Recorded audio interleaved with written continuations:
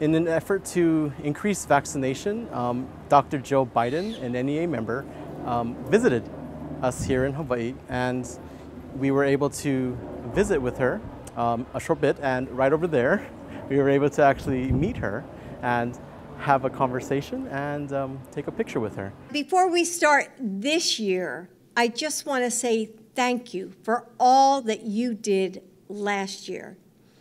And it was difficult, wasn't it?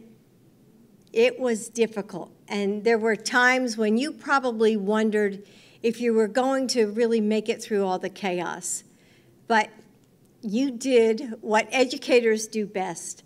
You made something out of nothing. You persevered and you supported your students.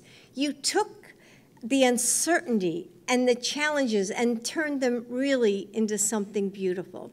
It's unbelievable. As a regular educator, right, from Hilo, it's amazing. Is essentially the only words that can come to mind right now. As really, I would never have thought to have the opportunity to meet someone in that level. As the NEA director, I did thank her for all that she is doing. As a fellow NEA member, we like to say, you know, we support each other, and any way that we can help support each other, and in her role as First Lady, you know, that would be a huge role for here in Hawaii for our vaccination rates.